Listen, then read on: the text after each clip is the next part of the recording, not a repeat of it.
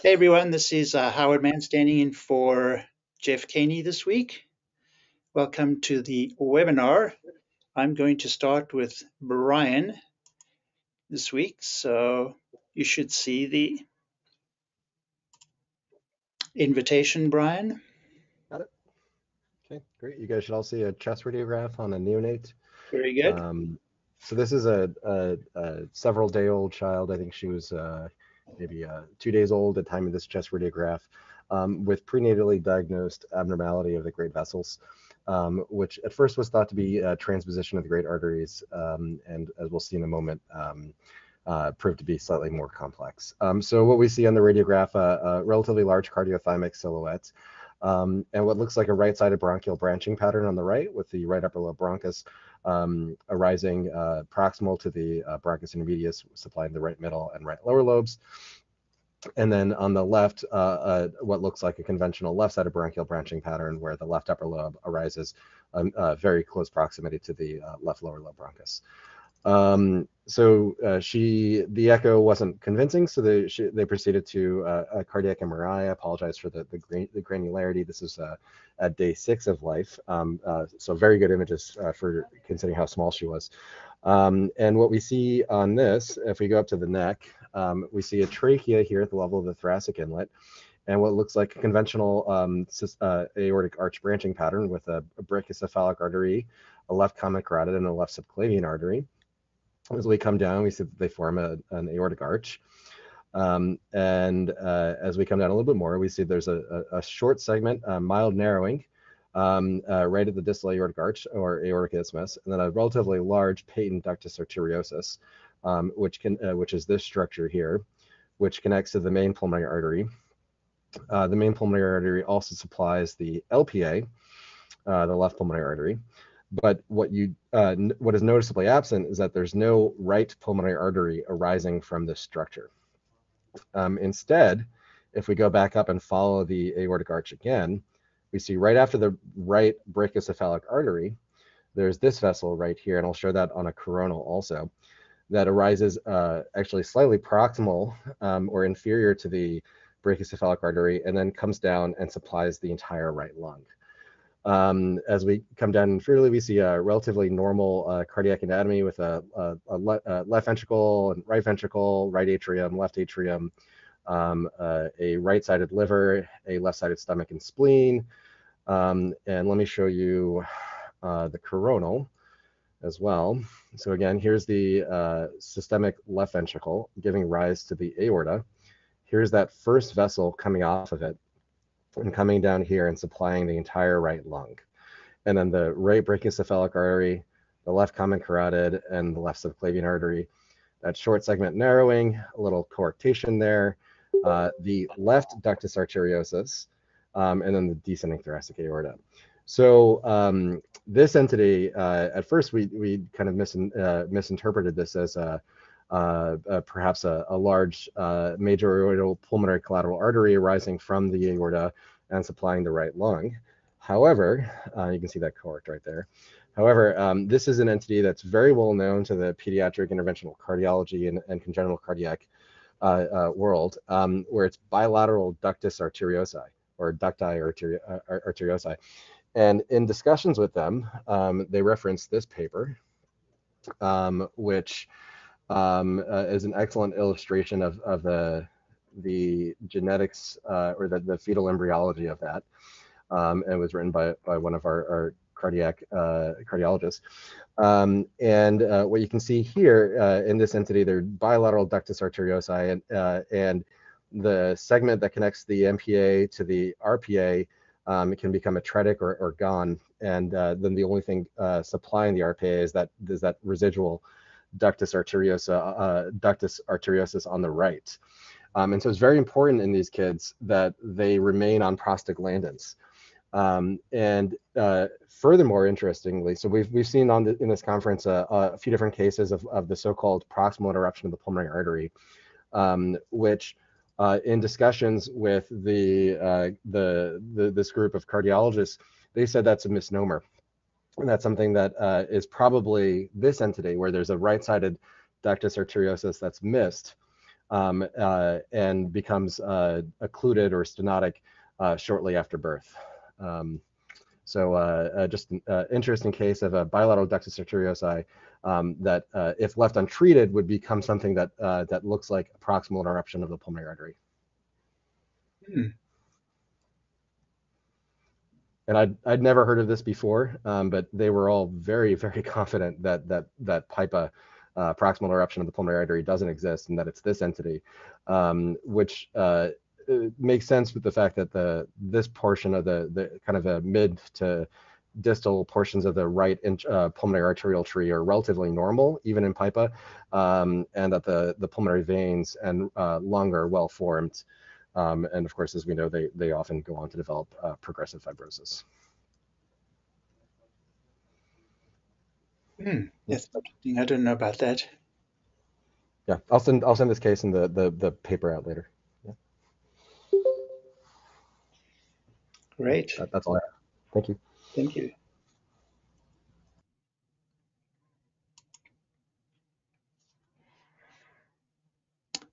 Just give me a moment to try and get my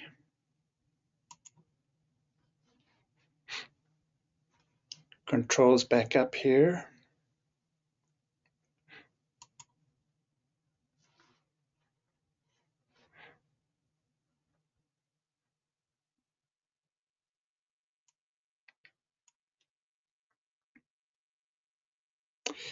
Okay, let me change over to Peter.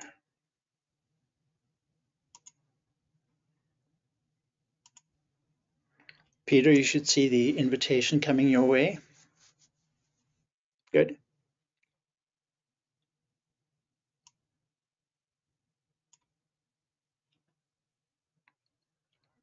Can you guys see the screen? Yeah, now we can also hear. Okay. Go ahead. Good. Oh, great. Okay. Okay. Let me see which case this was. Okay. Let's see here. Start with this is just kind of a straightforward but a nice example case. This is a patient with RCC, and we didn't image low enough to see the mass, but you can see kind of the classic RCC tumor thrombus that's going into the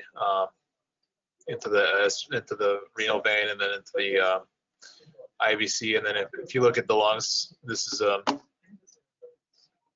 is extensive metastatic disease, but this is a really good example of the beaded vessels with intravascular mets. And you can see how hypervascular the mets are, as you would expect with renal cell. And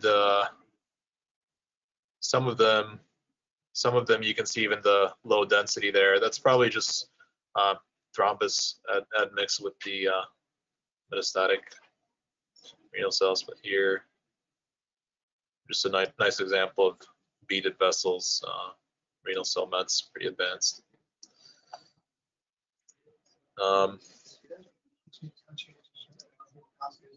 This one is a nice chest radiograph case, shown to me by my colleague Stefan Tigges. So I think the indication here is line placement, and here we have a left PICC, which looks okay, and here's another central line that was recently placed, and this one looks a little strange. You can see this one is coming into the SVC here. This one seems like it's going medial. The SVC is right there. There's not a whole lot of rotation here also. And the other thing is it's going a little high, right? So it's above the clavicle, whereas this one is below the clavicle, as you would expect, the subclavian course. So here's the CT of the chest. That was done shortly after to show where that line goes. So I went into the pleural space on the right.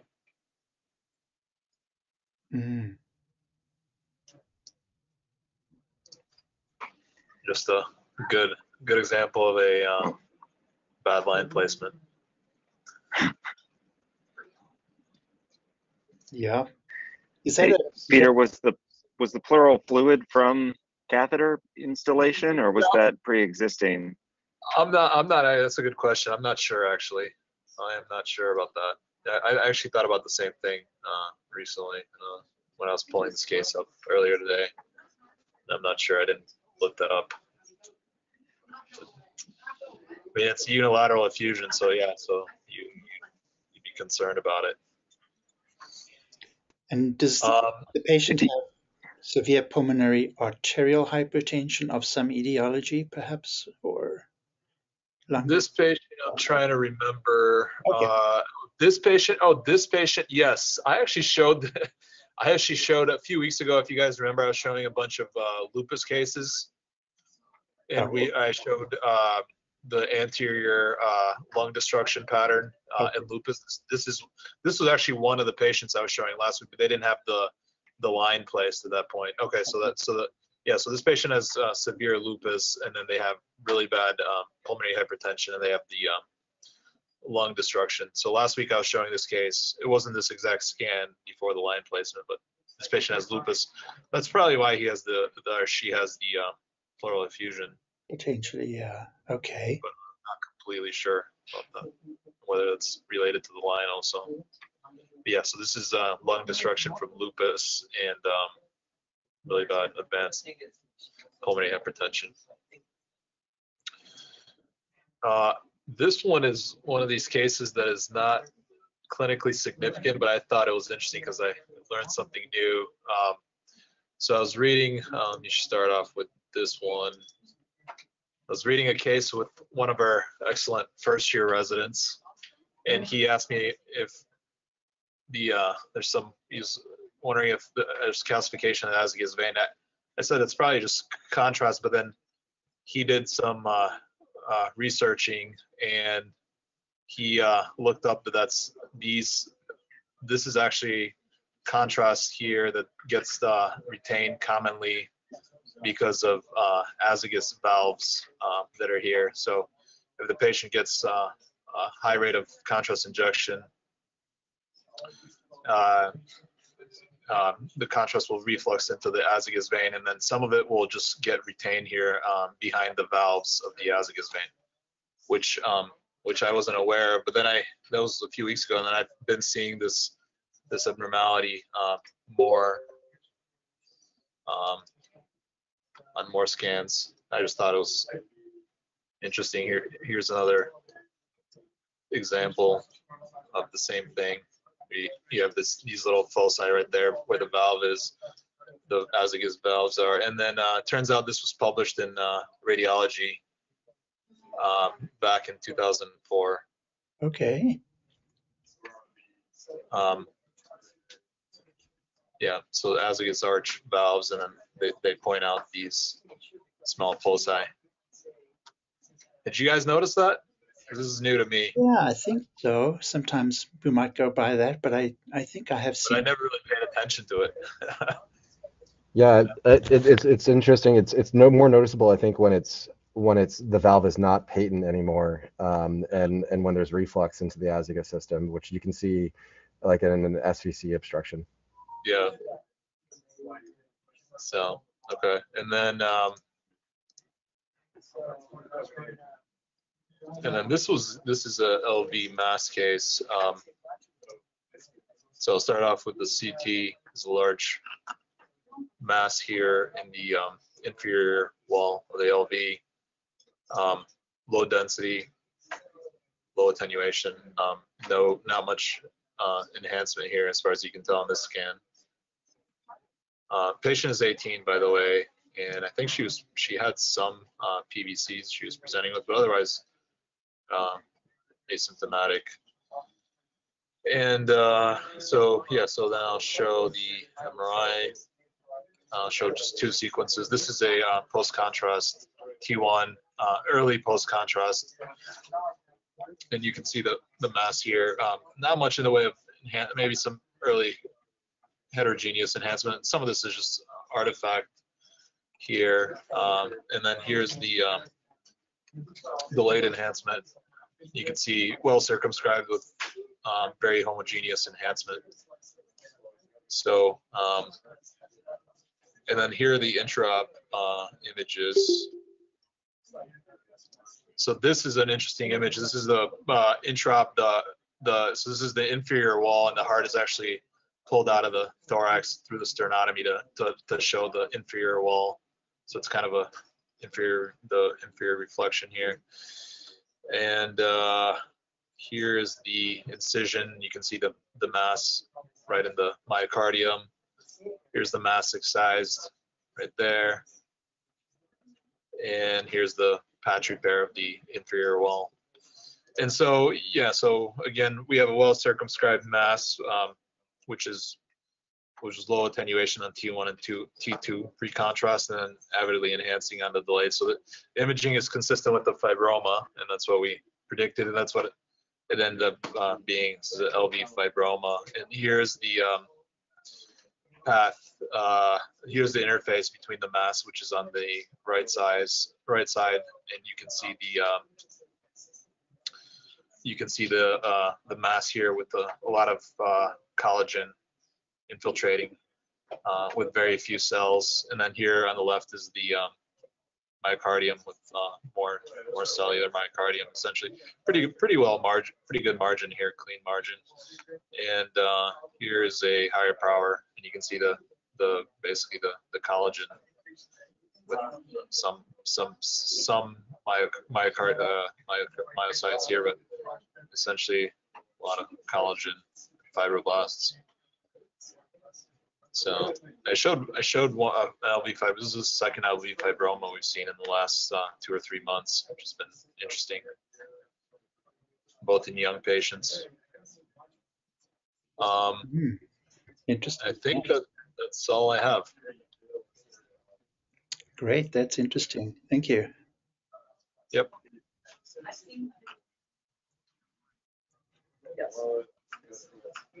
All right, I'm going to switch over to David.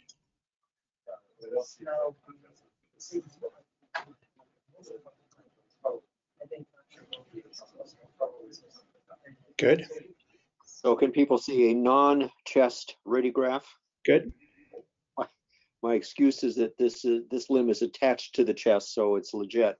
But this person does have a soft tissue mass down here, a young guy at this point, and this was resected, and it was a malignant peripheral nerve sheath tumor. So he does have some chest imaging. And this is what his chest radiograph looks like. He's got some scoliosis here, and he's got these very strange attenuated ribs up here, plus a hint of mediastinal mass here, maybe a little deviation of the trachea. And here's what his cross-sectional imaging looks like. There's quite a bit of expansion here of the spinal canal and these foramina here with this low attenuation stuff. So very strange looking set of chest imaging. And if we do some imaging here with magnets, we can see that this is basically low attenuation fluid here involving, this is not a spinal mass, but this is actually dural ectasia. So the whole setting here is neurofibromatosis. The rib deformities are what caught my eye first, and these are so-called ribbon ribs. So I've not seen very many examples of ribbon ribs, but this rib deformity is one of the features of neurofibromatosis. I didn't see any skin lesions on our cross-sectional imaging, but he does have very nice ribbon ribs and dural ectasia. He does have this unusual kind of scoliosis, but almost everybody with neurofibromatosis has scoliosis, but it's supposed to be an upper and sharply angulated scoliosis, but it's often a very ordinary scoliosis. This one's a little bit less ordinary scoliosis. So this is neurofibromatosis with ribbon ribs, part of the mesenchymal dysplasia that goes with this condition. Okay. Great. So I pulled out this old case, from my database of previous examples of ribbon ribs. I've only got this one other. There was an earlier case that doesn't have any images in PACS, just on film, long discarded. This person has very nice rib deformities too. In this case, the MR studies are not available. So, but by description, there was a lot of neurofibroma. So this is actually neural tumor in this person. This is not dural ectasia. And there were neurofibromas or other nerve sheath tumors along the ribs, and that's what was causing the rib deformities here, rather than, perhaps it was just pressure from the adjacent neurofibromas that's remodeling the ribs here. You can see the ribs are abnormally spaced. And there is, again, scoliosis in this person. So another example of neurofibromatosis with rib and ribs. In this case, maybe neurofibromas remodeling the ribs. Yeah. And here's a person who had Hodgkin lymphoma diagnosed at this point. This is back, I think, 2008. And we have this mediastinal mass. There's also lymphadenopathy in the neck. The person was treated with radiation therapy back in 2008. And then the person came back, and here is current imaging on this person. Let me show you a scout view to show you that there is a tumor now in this left apex. On cross-sectional imaging, it's slightly inhomogeneous, very firm-looking tumor, and it lights up on PET.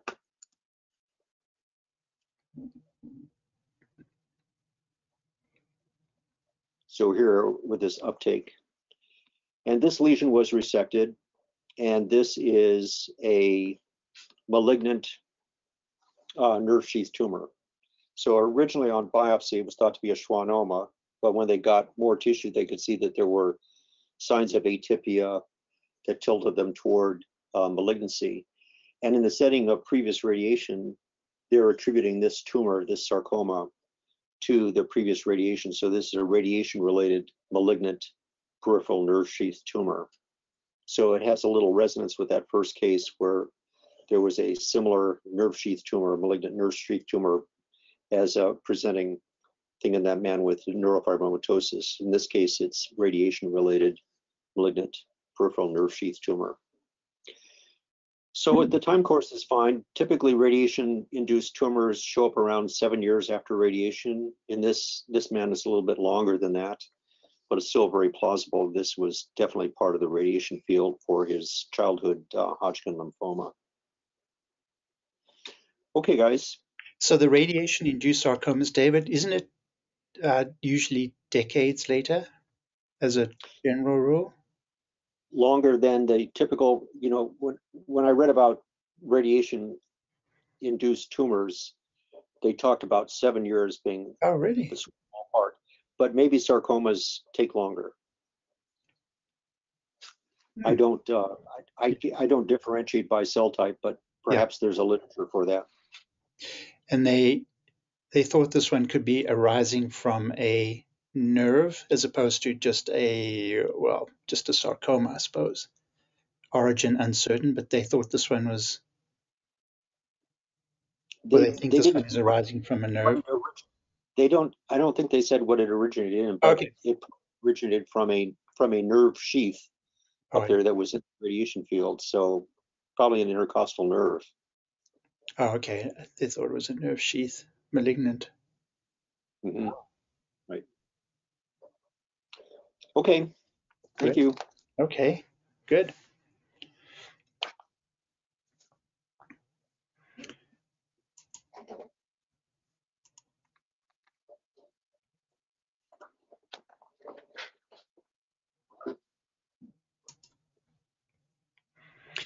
The first one I'll show is just interesting anatomy. That's not what I wanted to do. Load all of them up at the same time. Let me go to this one. So in reading this one, I noticed initially an anatomic variation that we see not uncommonly. Let me get to the right place. Which is a vertebral artery that arises from the aortic arch. But that's quite common. And then I saw another vessel here and I said, oh, what's that? So let's look at that one. And I'll mag up here and tell me if you agree that this one here sure seems to arise from the subclavian artery right here. And then I followed that down. There it goes, paratracheal. Starts drifting towards the midline, sort of, then comes midline, ducts under the carina, and it makes its way towards the right lung, the right hilar region.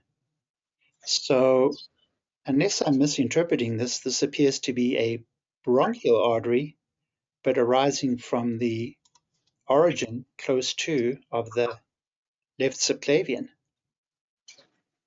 So do you guys agree that are looking at this, and have you seen that before? No. Does this patient have a reason to have, do they have lung disease, or do they have a reason to have more prominent bronchial arteries? No real lung disease, no. Yeah, I guess that one's not too big. Yeah, it's not particularly large, but sure looks like that, doesn't it? Yeah, I've never seen that. And then I kept going and I thought, oh, wait a minute, there's yet something else when I got down here. I said, oh, that's something else too. So let me show you that. Here it's its entry into or its communication with the left atrium. So here is a wide mouth communication of it. And there it goes to there. And of course, we have a superior pulmonary vein, fine, inferior pulmonary vein, fine. So that is a unusual, by location, left atrial diverticulum. And then I showed one of these a couple of weeks ago, but that one came up from the usual place, which is the anterior superior left atrium. This one comes off. There it is. That's odd. So I think it is, unless someone else recognizes an anatomic item that I'm not familiar with, a funny left atrial diverticulum in an odd place. Clearly just an incidental finding. Anyone seen a diverticulum in that location?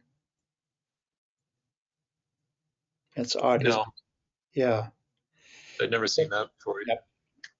So in the sort of category of left atrial outpouchings, one can get accessory atrial appendages, but like a conventional atrial appendage, those typically have the appearance of a left atrial appendage, the cauliflower look, the little pectinate muscle type structures within it, whereas a diverticulum, so-called diverticulum, another outpouching, has smooth interior margins, and of course this one doesn't contain any thrombus or anything.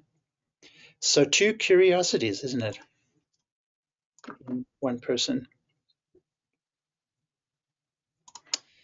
Okay. Here I want to focus on just identifying devices, and I'll show you some interesting things. So if you're reading bedside radiographs and you're describing the location of different structures, well, here is a left ventricular Impella device at some point in time. That's fine. Here is another time when we have the left ventricular Impella device. Now we have an atrial cannula. So one should be thinking of ECMO, some kind of external support.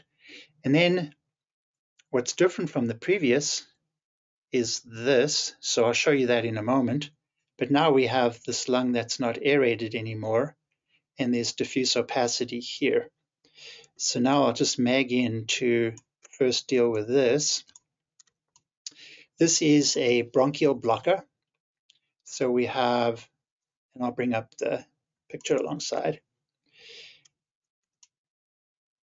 And you can see that that portion in left main bronchus, the balloon is inflated. So they are occluding that left bronchus intentionally. And we have diminished aeration of the left lungs, so that makes sense. I couldn't quite figure out exactly what was happening here that led them to decide to do a unilateral lung ventilation and to intentionally blow up the balloon in the left main bronchus. But the appearance of that is this so-called easy blocker device. And of course, we're seeing these rather slim limbs of the bronchial blocker and the balloon inflated. So that was interesting. And then I looked at the CT. Here is the balloon inflated of the blocker, Eris lung. And then I said, oh, wait a minute.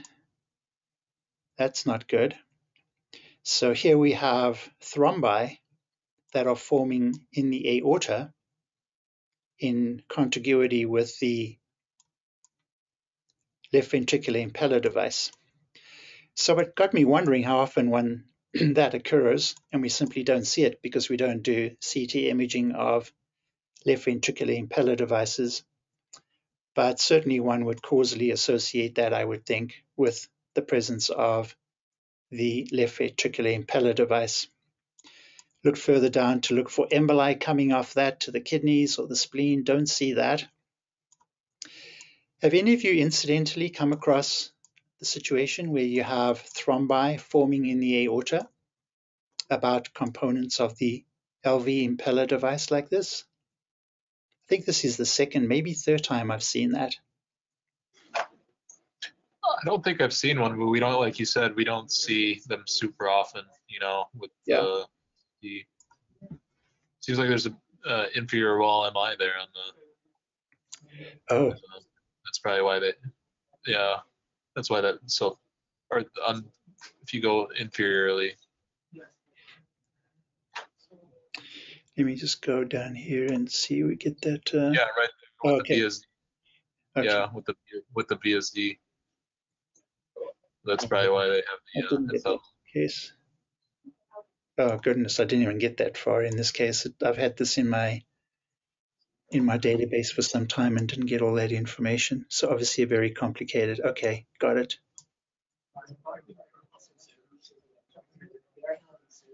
So you think it's causing a VSD? The infarct is rotted out? Mm. I assume that it was they had an infarct with really low EF, and that's why they have the Impella device in there, and then the Yeah, VSD. yeah. Do you think there's a VSD from the infarct? Yeah, the VSD is a sequela of the infarct, and then basically the EF is also. All right, thank you. Right, I have to go back and get the whole spiel in the case, which I don't have. There's pericardial fluid and there's other things going on. Lots of other things. Okay. Oh, there's a pericardial. Is there a pericardial drain? Oh, there's a pericardial drain too. So obviously a very complex sick patient. They've drained some pericardial fluid. That's a pericardial drainage tube as well. Okay. Okay. I put this as to follow-up case, but I didn't get around last night to looking at the whole case and getting the whole story. Sorry about that. Okay. Yeah. Here's an interesting patient. So I saw this after this was obtained, but here is the context. So this has some interesting findings by itself. So here we have a patient.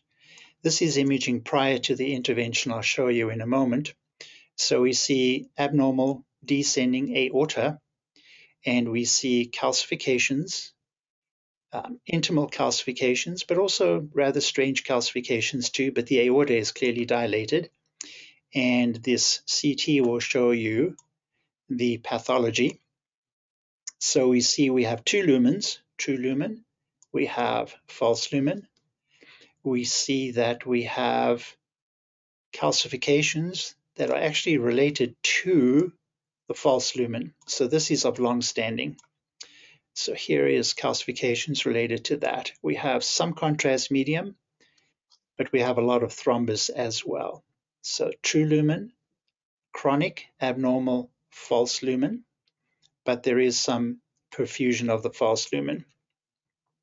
So in that kind of context, one would think perhaps this patient has one of the complications that follow a type B dissection, that is progressive dilatation of the false lumen, that in that literature is called negative remodeling, and progressive negative remodeling related to the false lumen.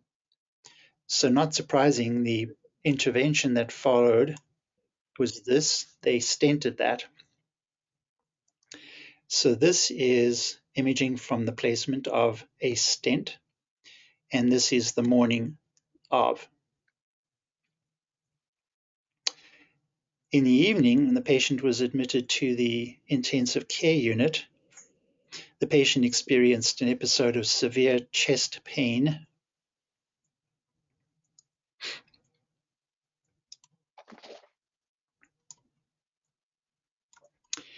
And you'll see here that we have the stent that I showed you, but now we have a communicating dissection with an intermedial flap. The flap arises in relation to the proximal landing zone edge of the stent and involves the ascending aorta. So that occurred very soon after placement of the stent. So there is the entity that goes by the acronym of SINE, S-I-N-E, which stands for stent graft induced new entry tear. Stent graft induced new entry tear. Usually with the SINE lesion, the new entry tear could be related to the distal part of the stent or the proximal part of a stent. And the typical SINE occurs months or even years later, and usually arises in relation to the distal portion of the stent. There are all kinds of theories as to why that might happen. One theory has to do with oversizing of the stent, predisposing or being a risk factor for the later development of a new entry tear. The clinical context here, though, is quite different. This is an acute event, and it clearly involves the proximal part of the stent and needs to have surgery, which was done. So here you can see a description of the surgical procedure to correct this and address this. You can see that they actually were able to see some of the stents in relation to the adventitia of the aorta at surgery. So we can look at the stent and how they maybe seem to, some of them poke out a little bit, perhaps in relation to the aorta, but no surprise that they actually saw some of this actually visible in the adventitia, so they had to repair that, as you can see here. Here is, you can find lots of articles. Here's one I just arbitrarily put there. Stent graft induced new entry tear after endovascular repair for Stanford type B. This is from 2010. You can find lots of articles in the surgical literature about SINE and the discussion about it. But this is a rather unusual acute event that happened in this patient. Anyone encountered that before? Peter, maybe at your place you do a fair amount of surgery like this? Yeah, I mean, I've seen I'm trying to remember if I've seen one post, I've seen retrograde dissections, but I can't remember specifically if it was after the stent, but immediately, like if it was a SINE case. So I'm not sure, but I'll be on the lookout in the future. Yeah. It's a nice case. Yeah, pretty dramatic. Yeah, that's interesting. Can you show the root? Because they're talking about aortic regurgitation. This goes all the way down to the root, pretty close down into the root down here. Yeah, they said it was going into the right coronary sinus, which yeah, it seems like. Right there. Yeah, Yeah, exactly. All the way down. Yes. Yes. yeah. Yeah. All the way down It's to there. interesting. It's interesting that there's severe AI. So maybe the valve is also was involved. It's kind of interesting.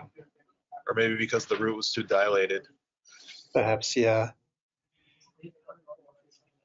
Yeah, it's a good case. Yeah, kind of scary, yeah. All right, here is my last case for today. So let's say you're looking at a radiograph like this. I'll put up the lateral, and the patient is not being imaged because of an acute illness of any kind. You know, how might one describe this hemithorax down here? It's hard, other than saying there's opacity down here. It's hard to know the origin and the nature of it. Is it pleural space abnormality? Is it pleural thickening? It seems to be a lot more opacity than one would get with pleural thickening, but it could be a lot of that. If there were lots of surgical staples here in the upper abdomen, might begin to think about other things. So take a look and notice that there are multiple healed fractures. There's a fracture on the other side. So I was kind of hinting, and there's fractures here too, about whether if there were lots of staples up there, one might think of thoracic splenosis with a post-traumatic thoracic splenosis. That would be quite reasonable. So let's have a look at the imaging now, and I will show you the coronal, which is here. So I'll put that up here, make it big. So we go here, and first we notice the spleen is there. It appears fine. Scrolling around, looking at that, oh, now we appreciate that what's in the basal hemithorax is actually fat, not pleural disease. And sure enough, here is a defect. So we see that, and we see fat coming up into the chest, but the colon, the spleen are all in the right place. So it turned out this person had a MRI, and I couldn't figure out exactly why, but took the opportunity to look at it. Now this is from 2002, that's from 2021, so that goes way back. But what's nice about this is one can easily see that exactly the same findings are present in 2002. So we have findings that I consider quite consistent with an maybe unrecognized, unrepaired traumatic rupture of left hemidiaphragm. And he's lucky, just a bit of fat went up into there, and even to now, no complication has occurred.